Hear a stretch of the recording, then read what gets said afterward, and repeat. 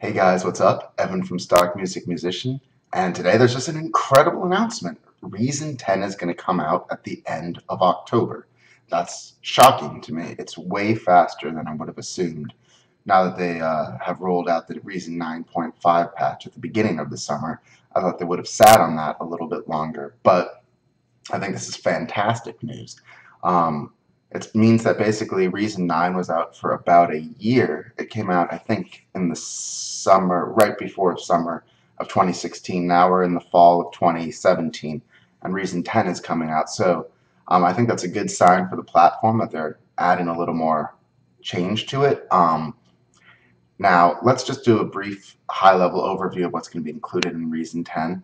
There's going to be two major new synths. Europa, which is like a sort of a modern uh, big room synth that evolves and has all sorts of textures to its pads. And then you're going to have a grain sample manipulator. And grain samples is sort of a different way of uh, manipulating a sample based on the lengths of the information. I think that should be really exciting. Um, then you also are going to get three sort of engines, I guess. One is going to be a percussion engine for tuned percussion, which is awesome. Uh, I love a good bit of tuned percussion.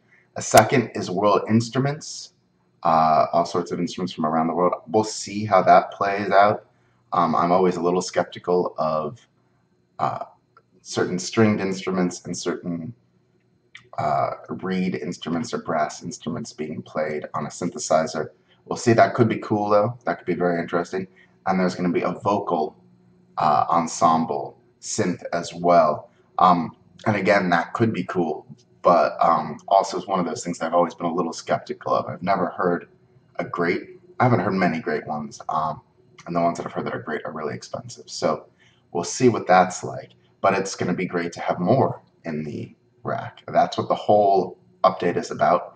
They're also adding in Radical Piano, which is an amazing, amazing rack extension, and synchronous if you don't have it already. I never really got into synchronous, but it seems very cool to me. You can do all sorts of great stuff even with just drawing CV voltage. And then also like a multi-gigabyte sample library provided by Sample Magic, and I am a huge fan of Sample Magic. I have a lot of their packs. I think everything they do is gold. So if we've got several new gigabytes of Sample Magic samples to work with, that's just awesome.